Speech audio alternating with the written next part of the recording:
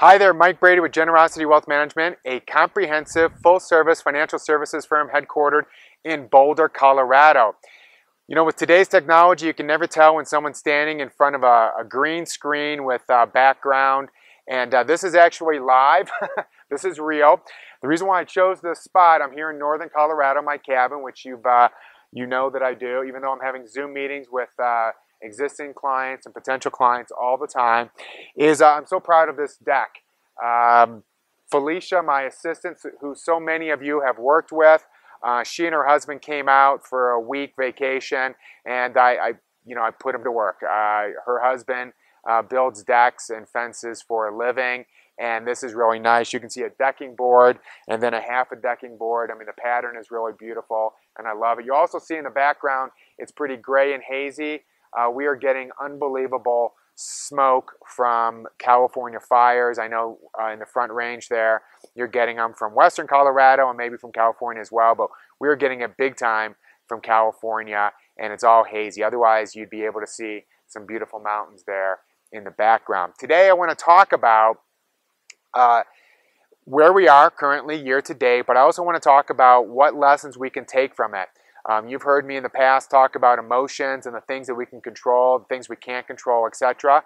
And now that we've just come through a pretty difficult time, now is the time to reinforce and remember how we felt before, how we felt during, and what we can take going forward. First, a little bit of an update on where we are year to date. Stocks are up and bonds are up. I mean, the unmanaged stock market indexes had a very hard time in February and March, and I'm being kind when I say that. Every single day it seemed like it was newsworthy. Huge decline. Everybody in the world, it seemed, was freaking out, and it felt like at the time, when you look at the news, that they're projecting that this is apocalypse that will last forever and ever. And if you look back at my videos from March, which I was putting out practically every other day and definitely once a week, I said that I felt that it was an overreaction. It was an oversold situation, but I had humility. I didn't know. I said, let's stay the course. Let's remember what it is that we can control, which is our portfolio, our diversification, and let's control our emotions. And nobody, including me, saw the huge rebound that we have seen in April, in May, in June, July, and now in August. I'm recording this on Sunday morning, August 23rd, and I'm amazed at what has happened over the last 4 or 5 months to wipe away the declines that we saw in the unmanaged stock market indexes in February and in March. The bonds are also up for the year. Bonds, many times do opposite of what what stocks do, and they continue to do really well during the big decline. There was a fleet of bonds in many situations, but stocks now have recovered, and so stocks and bonds are both highly positive for the year, both of them being unmanaged indexes. So what can we take from this? You already heard me talk about our emotions, the importance of that. I was never in the military, okay? But what I've read is that it is normal for a soldier going into battle to feel fear, okay? That's a human emotion. As a matter of fact, we don't want soldiers who have no fear because they might do very unwise things. But the true successful soldier is one who acknowledges that they have fear, but they move through it. They know how to control that particular fear. Seth Godin is someone who I think very highly of. You've heard me talk about him in the past. He wrote something. One of the reasons why I like him, by the way, is he articulates in a very nice way what I'm feeling and thinking, but maybe I can't articulate it as nicely as he does. And maybe that's why he's a world-famous author and blogger, and I'm not. But he wrote something that I want to read here word for word. It's the opposite of confidence. The opposite of confidence. It's not anxiety. It's not panic.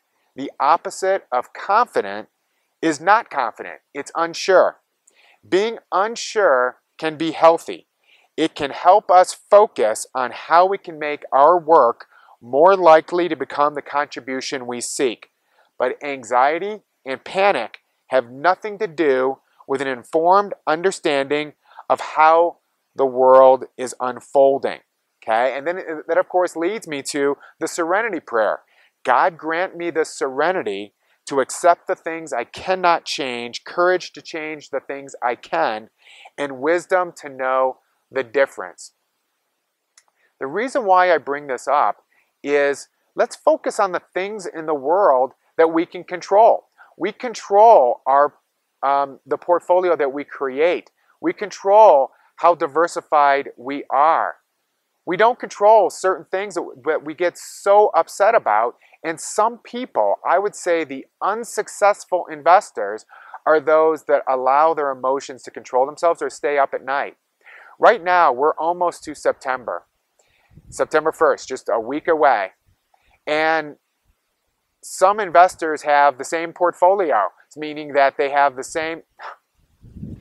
I'm going to move that back up, just move down. That's what happens when you have a windy day out here.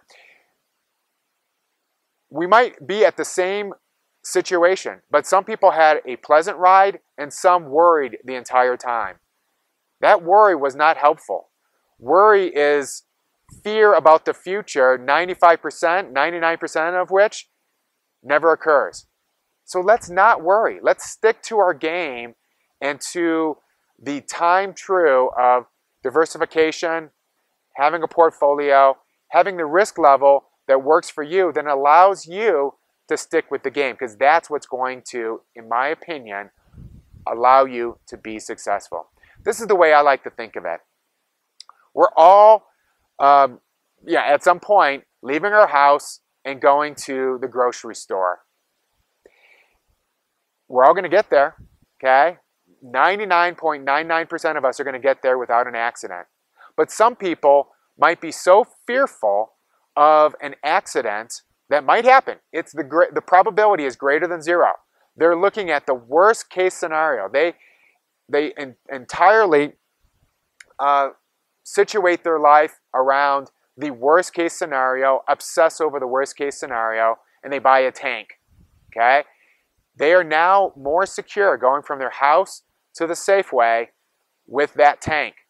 But you know what? They can't complain if it's very expensive, takes them a long time to get there, all right? And the gas is really, it eats up all the gain, okay? But they're going to be secure, but it's going to take them a long time to get there. But they have positioned themselves for that very, very unlikely situation that they're going to have a catastrophic, accident.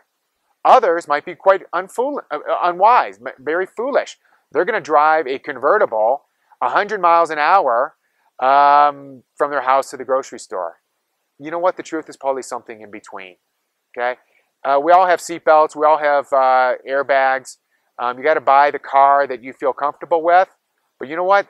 Buying the car for the unlikely and positioning, and of course the analogy is as we do our portfolio. Do we make a portfolio for only the worst case scenarios? When historically, if you have a diversified portfolio, it doesn't mean that you're not going to have volatility. Okay, that does not mean that. But historically, it has come back over time. If you position your entire portfolio around the worst case scenarios, I just don't think that's a wise way to do it. If you allow your emotions to control your actions, short-term feelings to dictate your long-term vision, your long-term plan, I don't think that's very wise. The reason why you're my client is because I hit these points over and over again, and when you might find yourself slipping, it's my job to remind you of what I've just talked about here right now. Okay? Warren Buffett always says that be greedy when others are fearful and fearful when others are greedy. Let's remember that. Okay? I hit these points over and over again because when things are going well, we have to remember, yeah, sometimes things go down. But we position ourselves, we create a fortress, we create the portfolio with the risk level so that you don't have to fear, you don't have to make it up on the go. Okay? Other people are reading the news, watching the news, and the purpose of that news and that newscaster is not always, in my opinion, to provide you with news, it's to elicit emotion from you. And if that information doesn't allow you to change that situation in any way, it's useless information as far as I'm concerned. Use information, use news that you can change, use information that is helpful to you to make better decisions, not to elicit some emotional reaction from you. Mike Brady, Generosity Wealth Management, 303-747-6455. Call me at any time. Email me at any time, mike@generositywealth.com. And love to talk with you more about this. I'm probably going to stay up here. I mean, frankly, all the clients, all of you are expecting Zoom meetings, so I may as well just do them right here from my cabin. I'm going to put some more pictures of my lovely deck in the newsletter, so be sure to check those out as well. Mike Brady, 303-747-6455. Have a wonderful week, wonderful Labor Day. We'll talk to you soon. Bye-bye.